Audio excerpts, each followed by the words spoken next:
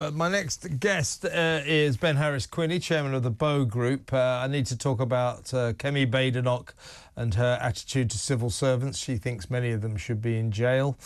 No comment, except good idea. But before we get to that, Ben, are you there? Is Ben there? I am, yeah. Hello, Ben. Right, before we get to Kemi, you will remember this. This is footage of Angela Rayner, the Housing Secretary, dancing, and the Deputy Prime Minister, indeed, dancing on a 4-day holiday in Ibiza during August. Guess what? She's just declared £836 worth of hospitality. She was given a free DJ booth paid for by Aita LLC. That's the agent of the DJ who hosted her at this party. So she declared it on the last day that she could do so within the rules. That was September the 25th. So there she is dancing. We all remember that. So I suppose in a way she'll say, I've been very transparent. I've been too transparent, as she likes to say. But did you, I don't know if you were listening to the show or watching the show earlier, Ben, but it literally in the last half an hour, it has emerged that Lord Wahid Ali gave Baroness Udin, a Labour peer, £62,000 after she was found to have lied about her expenses. She said her first home was in Maidstone and she claimed 125 grand, but in fact her first home was in Tower Hamlets. It was a lie, and she was ordered to pay them back, and guess who helped her? Lord Wahid Ali gave her £62,000 to dig her out of that hole. Keir Starmer today has paid back £6,000 worth of freebies he's accepted since becoming Prime Minister. 500 quid a day, that works out at. 500 quid a week, rather, that works out at. This is now out of control, this stuff, isn't it? Well, I mean, and of course, Rayner herself is no stranger to forgetting where she lives. But I think what people see when politicians turn around and say, oh, it's all within the rules, you know, I've accepted tens of thousands of pounds worth of free clothes and Arsenal tickets, and it's all perfectly above board. These are elected politicians. We are not electing people to do this. And if it is within the rules, then the rules obviously need to change. Exactly. Labour have been holier than holier on all of these issues when the Conservatives were in power.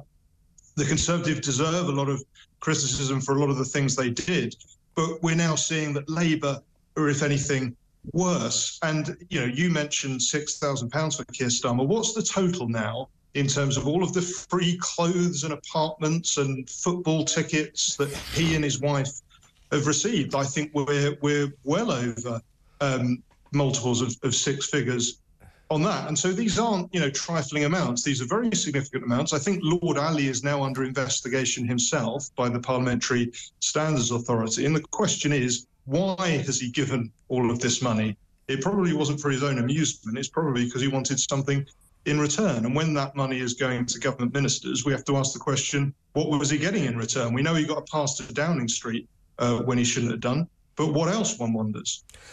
Indeed. I want to get onto this Kemi Badenoch story in just a second, but, Keir Starmer is quite clearly trying to draw a line under it. Somebody's warned him about this £6,000 and said, you better do something about that. Only last Friday, he said, oh, you know, I took £28,000 worth of free suits.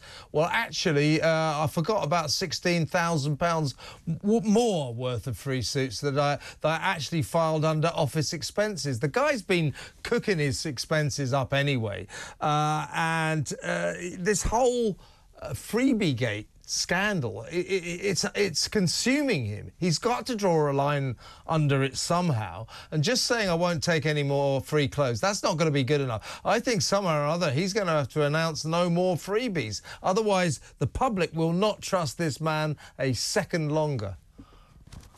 Well, no more freebies, and we want to know the details of what all the freebies were and who the people that were giving them over were and what they got in return. As I say, there is now a formal investigation into this Lord Ali figure who is at the centre of much of this recent controversy. And so I don't think it's enough for him to say we're drawing a line under it. No, we're going to look into this and we're going to find a lot more, I think. Yeah, indeed. I mean, something's going on. I mean, Keir Starmer keeps making these revelations. Oh, sorry, I forgot about that 16 grand. Yeah, sorry, I filed it under office expenses. Should have been closed. Oh, yeah, by the way, 6 grand I've taken since I've been Prime Minister. Better tell you about it. People are saying to him, Keir, you got to come clean. He recognises, or the people around him recognise, that this is big trouble. This spells massive trouble for this government.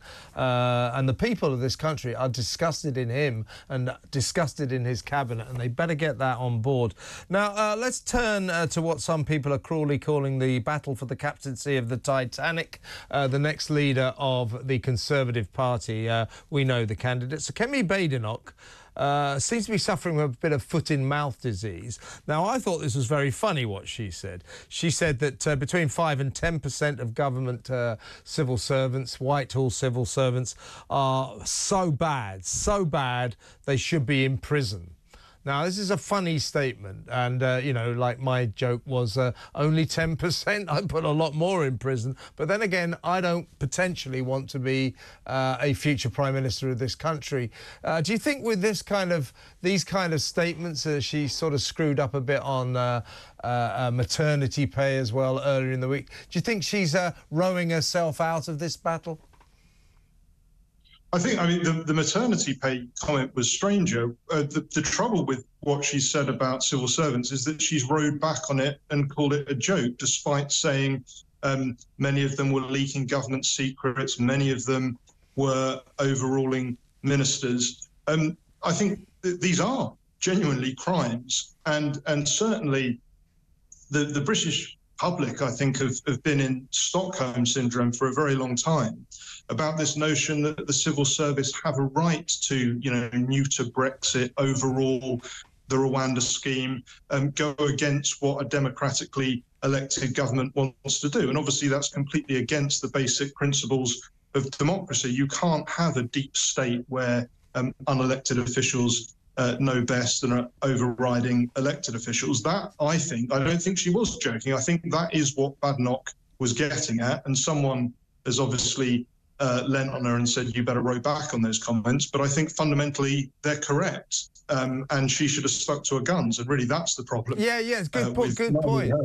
The Tory party. I thought also that there was some validity to what she said about maternity pay. That, you know, for small companies, it can be extremely punishing to have to sort of give employees full pay for whatever it is, you know, 9 months, you know, or a year. So I thought there was something in that as well. Let's try to be a bit more business friendly. But she rode back on that. So in terms of her leadership ambitions, you can't keep making statements and then say, oh, sorry about that bit of a mistake, can you? Right, and I think when you can't ignore also the fact that the Tories were in government for 14 years. She was in government for a considerable proportion of that, and so were all of the other candidates for Tory leadership. Ben, I've got to go. It's time to go. Thank you very much to Ben Harris-Quinney.